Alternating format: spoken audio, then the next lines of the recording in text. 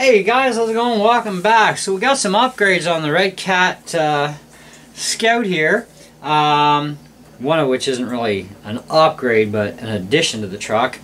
This truck comes with a spare tire that you can mount in the back, and so it's now mounted.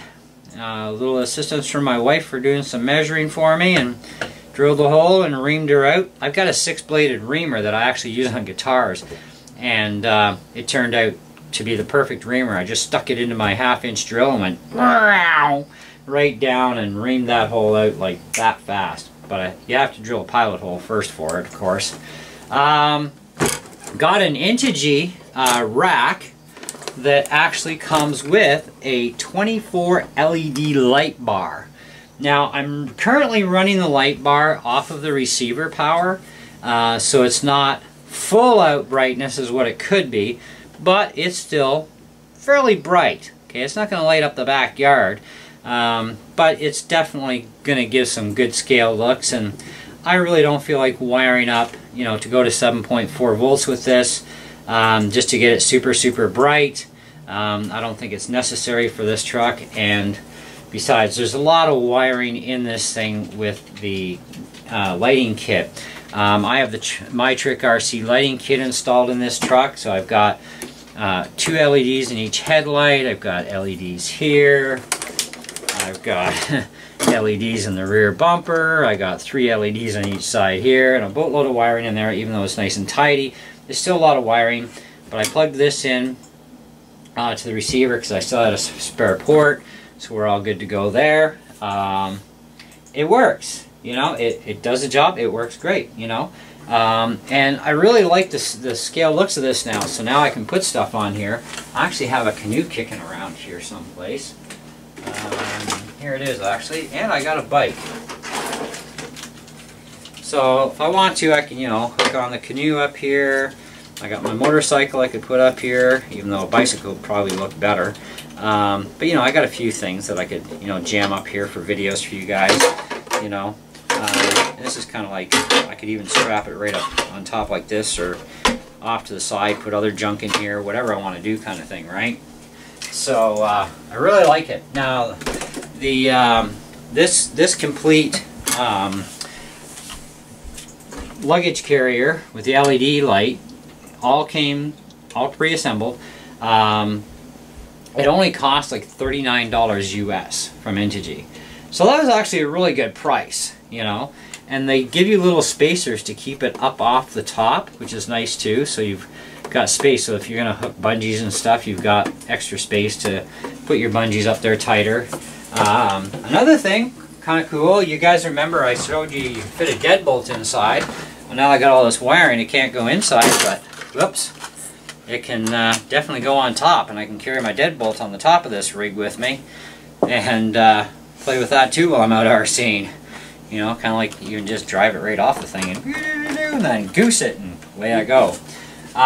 So yeah, it's kind of really cool. I really like the luggage carrier. It's nice. Gives a nice look to the truck. Really liking it. Love the lighting kit from MyTrick. If you have not been to MyTrick RC, they carry lighting tricks for other vehicles too. But this one was specific for the Redcat Gen 8. It does have hazard lights. We talked to them, and there's something about motor signal speed that has to be a consistent. Otherwise, the hazards will come back on if you're driving really slow. And it's kind of like, hey, you know, so we're going to figure that out when we get solid answers on that.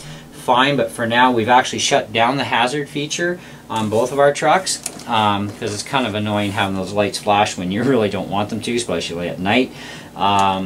But we will definitely get that figured out and figure out what it's going to take to get that solved and let you guys know, because a lot of you will end up running into a similar problem, I'm sure. But yeah, everything went smooth with the install of the rack, went smooth with the tire installs. Originally I wanted to put the tire up here, and I wanted a carrier that mounted the tire, but then I had like squat for room for mounting stuff up here with the tire. So I got to thinking, you know, this is the better way to go. The tire does actually look better on the back of the machine, you know, because it is an SUV, right? That's generally where you find them. But I think it looks far better this way. You know, I really am liking this look, you know, and I'm sure we are still nowhere near done with modifying these things. As soon as they have metal bumpers, we're putting them on, and of course at that point we're also going to mount winches on these things. I seen one guy, he figured out how to mount a winch on the plastic bumper, but it's kind of like, you're going to need a heavier duty winch, you know, really for this truck. A 3 kg winch ain't going to cut it.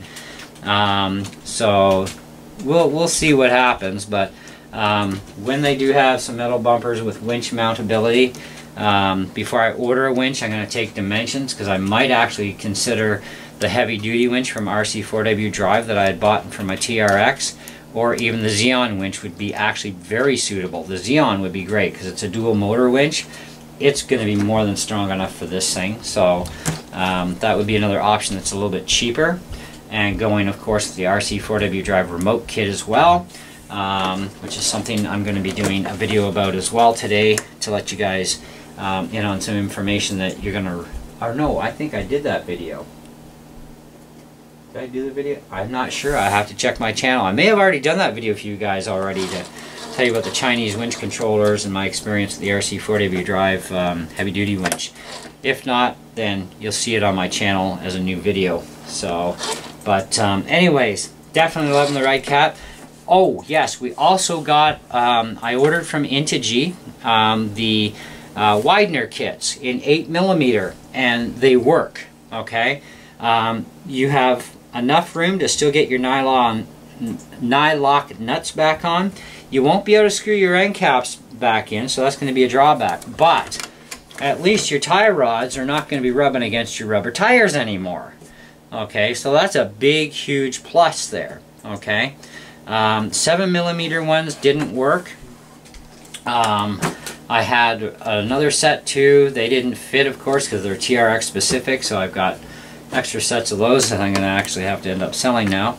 I got the 8mm kits, and we got them on both our rigs, and now we got enough clearance away from the rim, we got enough clearance away from the tires, everything's where it should be.